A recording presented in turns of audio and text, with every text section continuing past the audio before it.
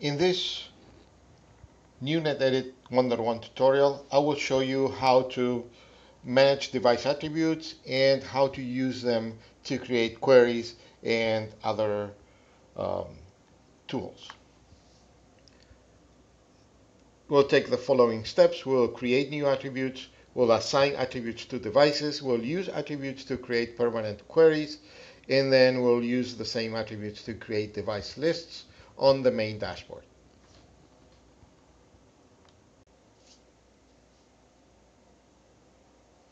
So let's get started. We're here at the main dashboard, and at the end of this tutorial, we'll have more tiles here. As you can see, we have discovered devices and we have lists of devices here in the main dashboard. And we'll talk more about these different tiles later in this same tutorial. But we said that the first step was going to be to create a new attribute. For that, I'm going to go to the last item or option in my menu here called Settings, and again the last submenu here called Attributes. And we're going to be talking about device attributes.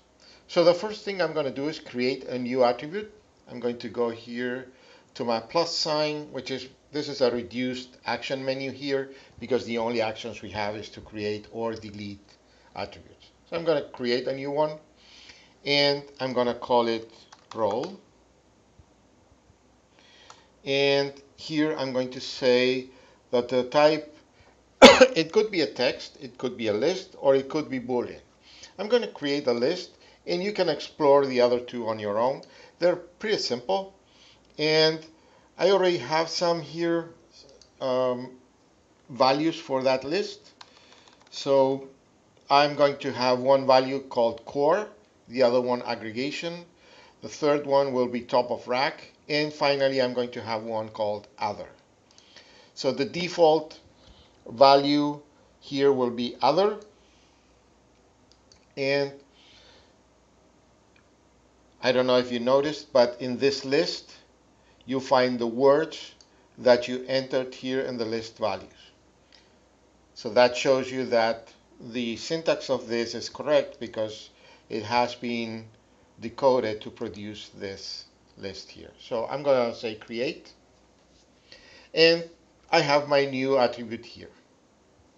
So the attribute has like a variable and a set of values, in this case a list of values, and because these are device attributes, I'm going to go back to my device list in the devices context, and I'm going to assign to the different devices here different values.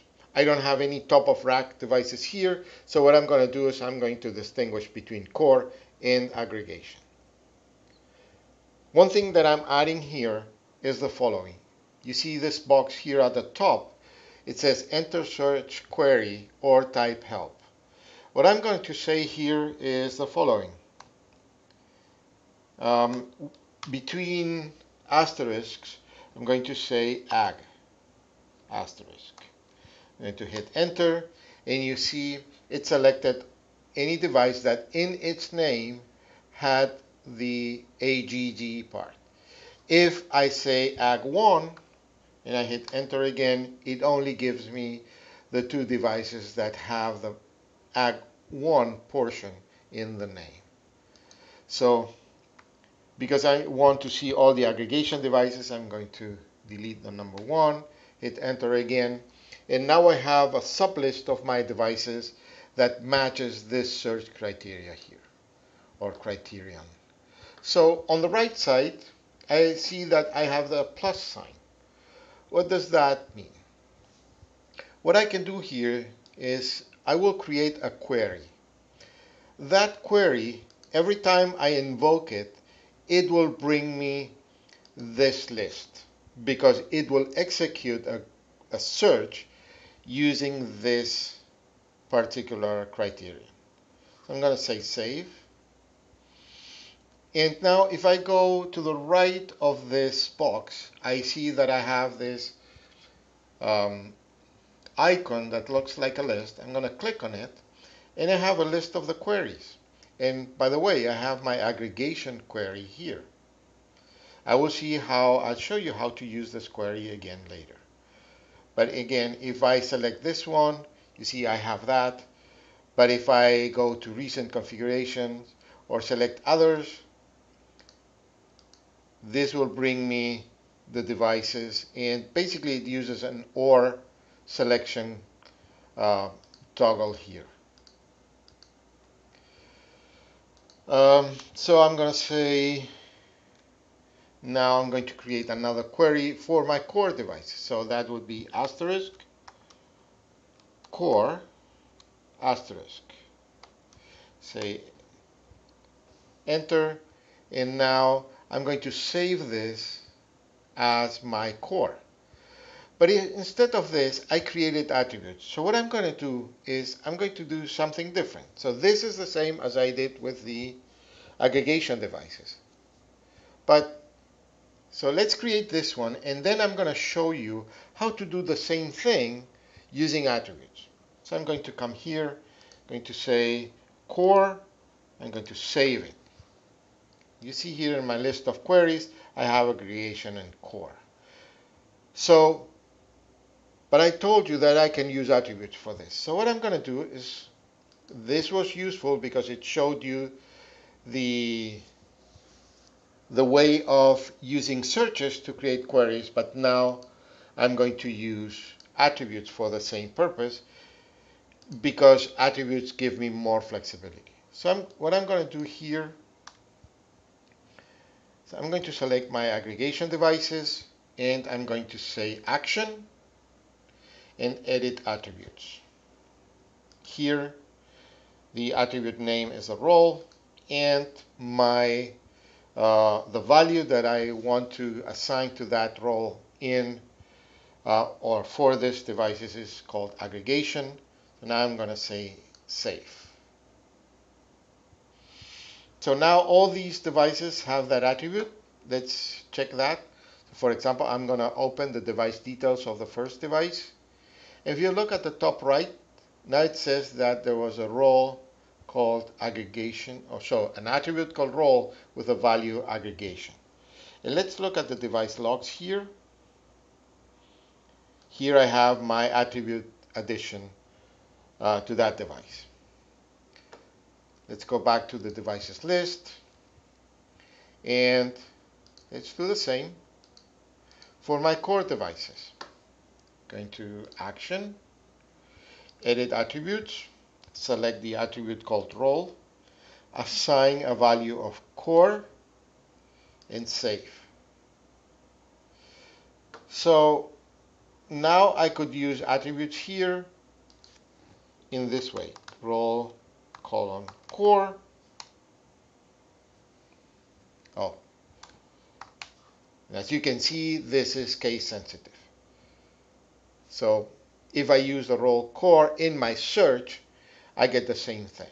So what I'm going to do is I'm going to save this as a query. And the name of the query is going to be core. So the same thing we did before, but instead of using a search pattern, we use a role here, or an attribute. To do the same with aggregation,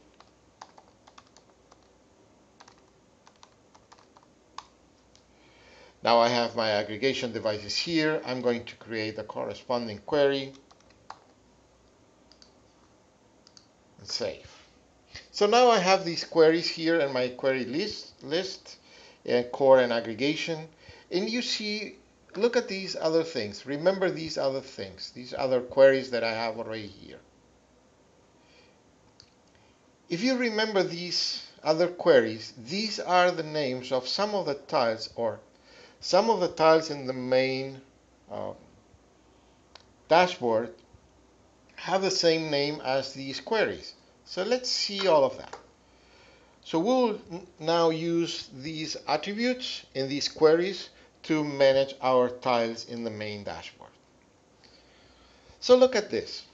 If you look at this recent configuration changes, and I click on this, I see all my devices. So this is a query that was created that was called that searched for devices that had a running configuration modified within the last 72 hours. So all of them match that. Let's go back, and I'm going to say any device running firmware version 10.2. And all my devices have that version. If you see the current firmware on them, they have, sub revisions of these main firmware version. So as we go through that, we see that the title here of each one of these tiles is related to one of those queries that we saw in the query list. So that gives us an idea that we could use our new queries to have those lists of devices here. And I'm going to do just that. Top right, I'm going to my tile menu, and I see that I have, these are the tiles that I have. And I'm going to enable and disable the unreachables devices here, so you see that it went away from my dashboard. So I'm going to go back here, re-enable it, so I have it back on my dashboard. What I'm going to do now is I'm going to add a new tile. I'm going to call it core switches. The display text is going to be core switches, and the query is going to be the core. And the tile type, I don't know if you see in the background, but you have this different tile types. One of them is just like a chart, the one that has that circle and these two small boxes at the bottom. Then you have just a count that is a big number, and then you have a list. I'm going to use a list here and create this. And I have my new tile up here. So I'm going to create another one called aggregation switches. The display text is going to be the same. I'm going to go to query and select the aggregation query.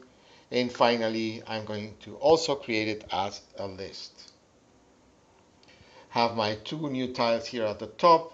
I'm going to enable them so they show up in my dashboard. So as you can see here, now I have my list of core devices and my list of aggregation devices. This is very useful because now I have, in a sense, I have what other tools call device groups. So I'm going to click here and I have my list of devices. If now I want to operate on these, on all my aggregation devices, I can go to action and just go and say, for example, edit the running config or change the firmware.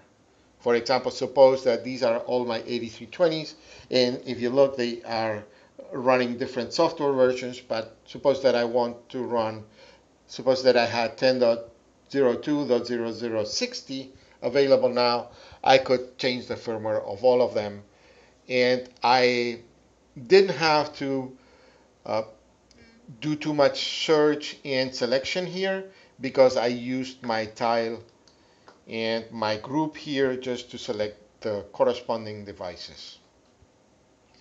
So that's a very simple way of using the attributes.